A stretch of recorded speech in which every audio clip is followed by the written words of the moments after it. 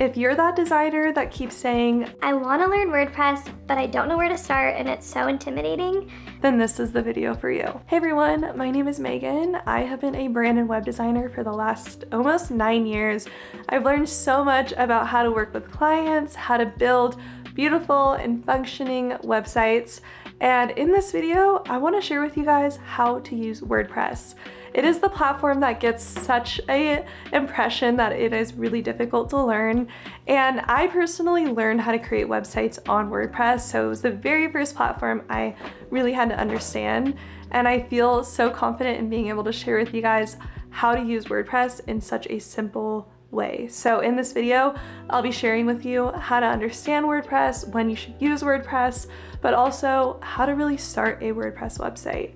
So without further ado, let's jump into the video. So let's start off by explaining what exactly is WordPress. WordPress is an open source platform for creating websites. It is a content management system that allows anyone to create and manage websites without needing to code excessively.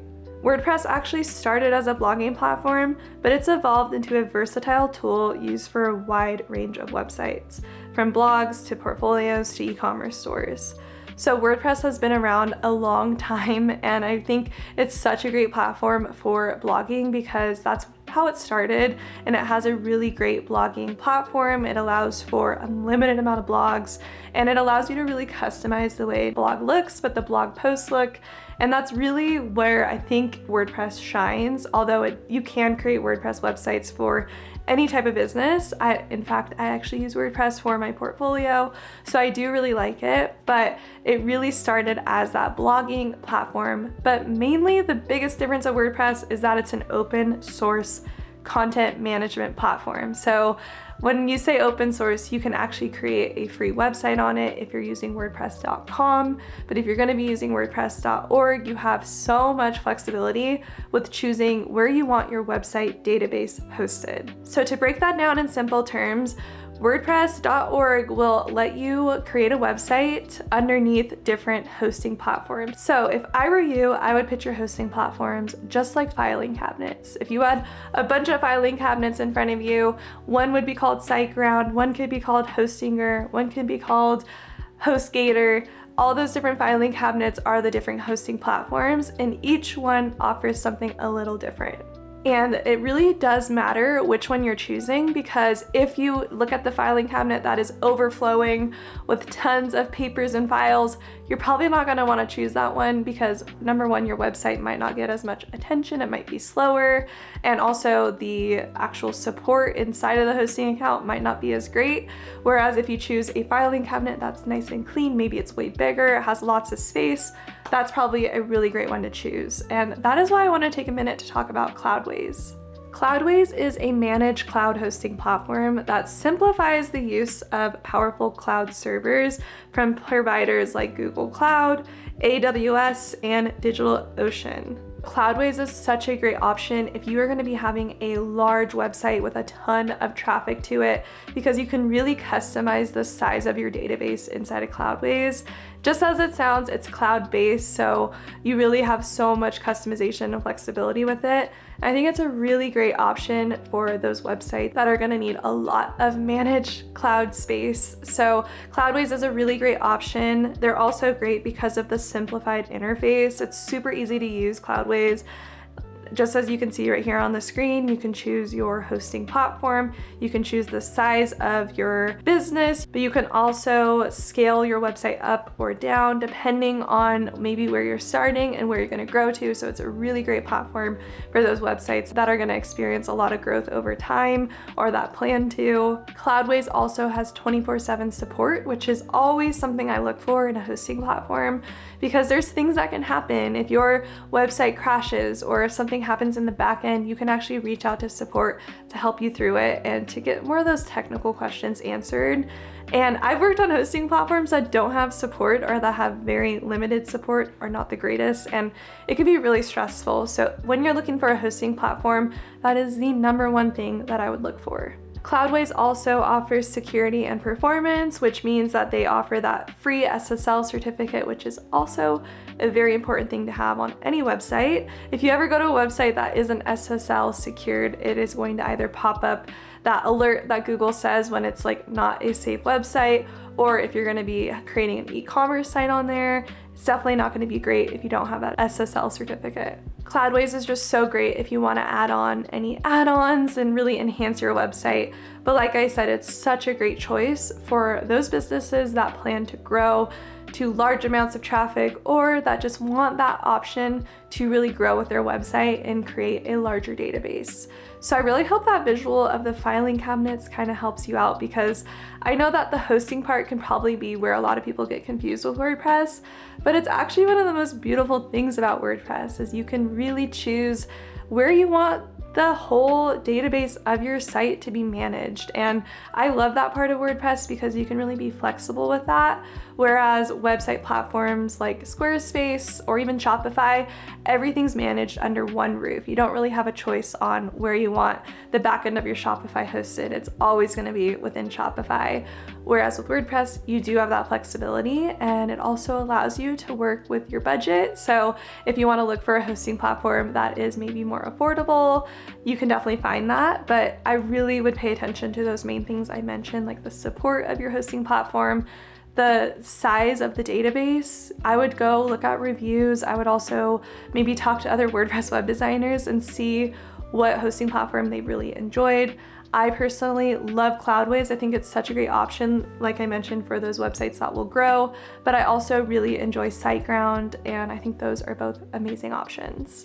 There's tons of hosting platforms out there though, and it would take me a whole video to talk about them.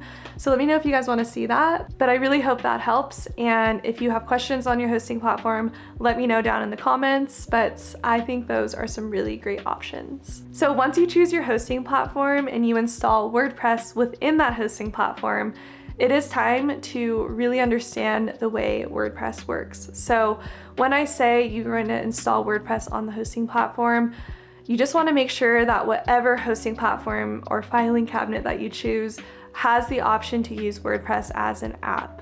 So WordPress is going to be installed within that hosting platform, and that is where you're going to be able to access the front end of your website, the back end of your website. That's where you're really going to be able to design it, post the blogs, and really create that beautiful looking website. So in very simple terms, WordPress is the app and the platform that will really run your website. So it's basically just an application. And the hosting platform is where the entire database, all the files, everything is managed. So you can't have a WordPress website without your hosting platform. Just keep that in mind. That is really the most, I think, confusing part about WordPress, but once you understand that, everything else becomes much easier. On screen here, I'm just gonna leave this analogy so you can understand what the difference is between all of these. So we have our domain name. For me, that is meganweeksdesignco.com. That is the address. You can almost think about it like a house. I know I use houses as an analogy all the time. That is the address. That is how you're going to get directions to your website. Now the hosting platform is the land that your house is built on. So this is where everything is kind of put together. This is where it's built. That is your files, your database, and that is absolutely necessary. You can't have a beautiful house without your hosting platform or your address. So those are two main things you need.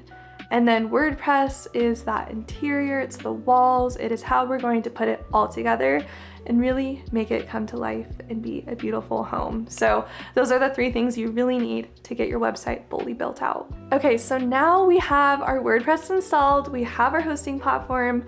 So what's the next step? This is typically when I would recommend either installing a page builder, or if you want to use WordPress and their free themes, that's also an option.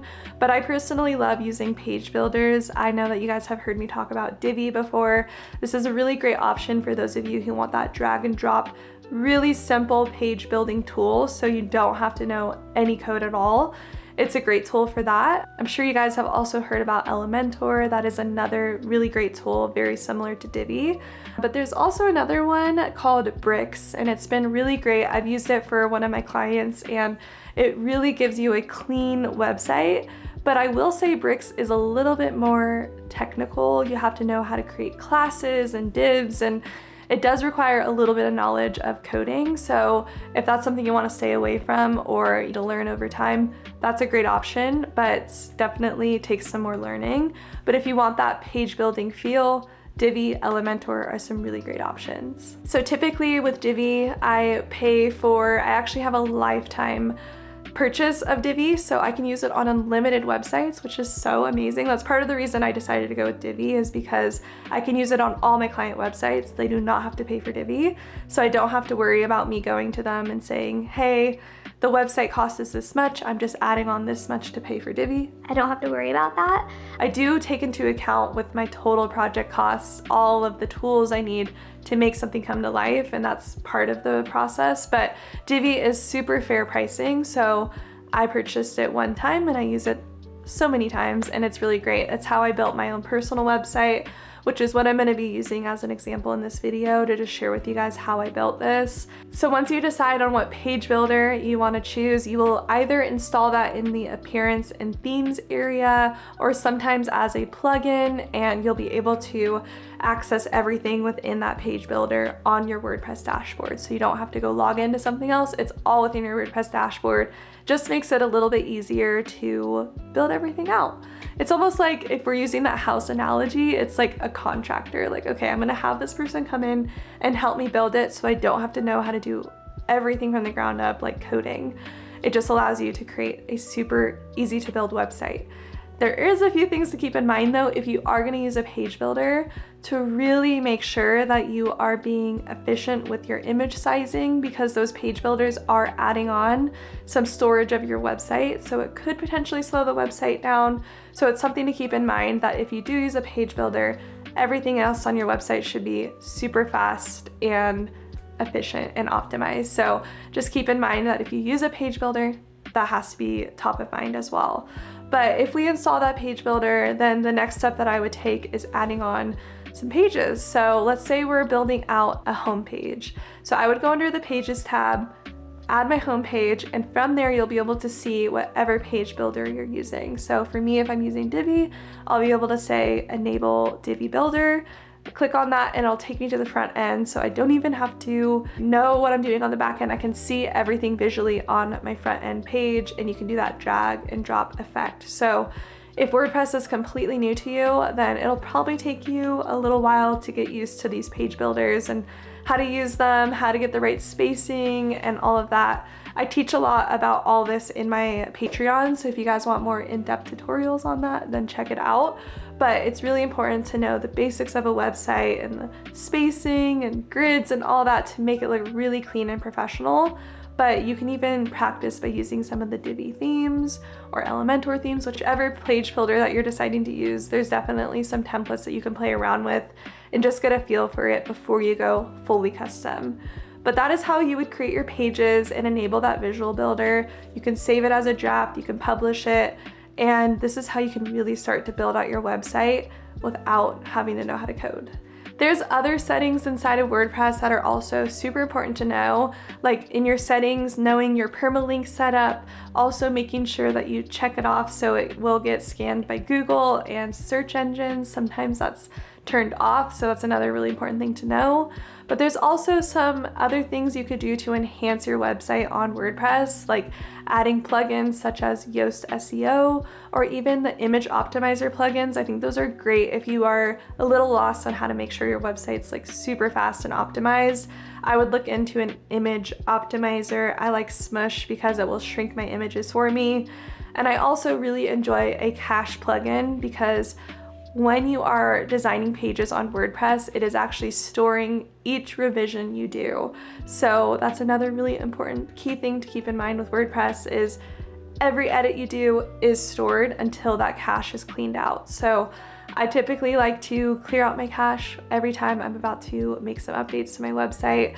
I want to make sure that on the front end people can see those updates and it's not loading up an old revision. It is the brand new refreshed update and that everything looks up to date. So that is another thing that I would consider adding on. Those are things you can do later. I would really just get used to setting up WordPress, setting up a page builder, and like setting up pages. I would get used to that before you add any plugins in, because this is one key thing I wanted to mention, is that WordPress is a beautiful, flexible platform because of the options for plugins. If you've ever used Shopify or if you've ever used Showit, these website platforms, they have apps within it typically, but either it costs money to use that application without like a watermark on it, or if you're using Shopify, some of those apps do cost an additional fee.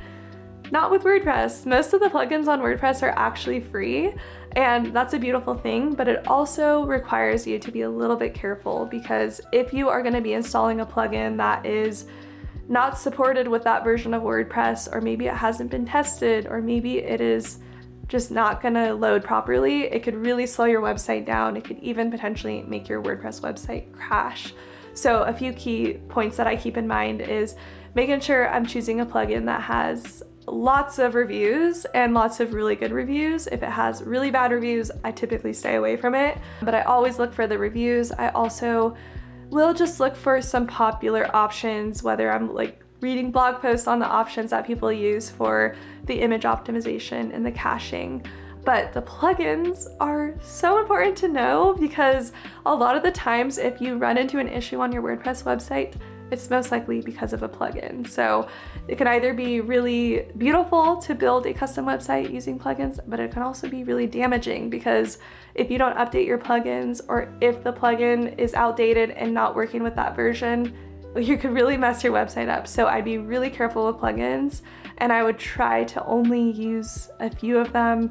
I've gone onto client websites where they have like 10s and 20 of plugins, and I'm like, we need to clean this up, because it is slowing your website down, but it also is risking that your website is going to look broken on the front end. So just really tread lightly with plugins. Try not to really rely on them, but it can be a really great option, and it's part of the reason that I think WordPress is still up there as a website option. Those are just some of the basics of WordPress. I mean, there's so much I could talk about with websites and how to make it perform well, how to make it function well, load well. There's so many things. I just posted a video recently about 3 website design mistakes I see a lot of beginner web designers make. So if you haven't checked that out, I'll link it up above here, but that can really go over some of the key points that I would keep in mind when designing websites. But those are just a few tips on how to create a WordPress website. I hope it kind of helped to break down that analogy of your domain, your address, the hosting, the framework of your website, and then also the page builder, which is just helping you make it look beautiful. I really hope this was helpful. I hope it kind of broke it down in simple terms for you. If it did, let me know in the comments, and let me know if you have any questions on WordPress. I love talking about WordPress. Even though I'm actually recreating my website on Framer, WordPress is always going to be up there for me. It's always a great option, and I love to chat about it. But let me know if it was helpful, and if you guys want to learn more about website design, be sure to check out this video right here. Those 3 web design mistakes can really help you out and get you started on your web design journey. But I hope you enjoyed this video, and I will see you in my next one.